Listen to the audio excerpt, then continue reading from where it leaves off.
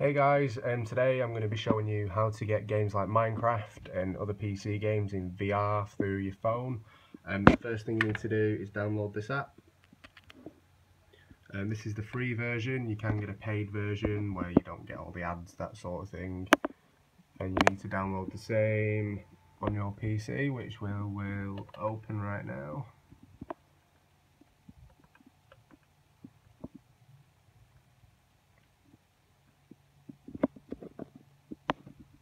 That's what it says on the phone at the moment. See if I can get on both in this shot at the same time so you can see as soon as it connects.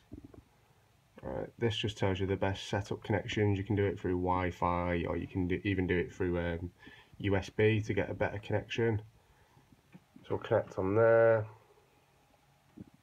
As you can see now, it's come up like that on there. If we press on Minecraft on the top, so it's generating world. On the phone, it's doing the same. There we go. It's all set up. So when we're moving, 1 second, it's just saying this on the screen. It's just the demo version that I'm using on my computer at the moment. Well, that's pretty much it. It sort of follows you around. You can do everything with the game.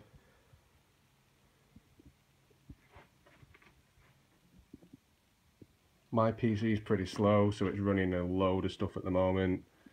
You do need to sort of calibrate, whatever it is, just to get it to run smoothly. Well, that's it. You can use it with any PC game. I just wanted to try it on Minecraft because I thought it'd be quite cool. Like I say though, I'm just running the demo version at the moment. Because it's running from your PC to your phone though, you will need some kind of Bluetooth controller. If you haven't got a Bluetooth controller, you'll need something like, well, you're going to end up having to sit there with your fingers playing the game. But as you can see, pressing the space bar to jump and it's doing it on the phone. I'm using one of these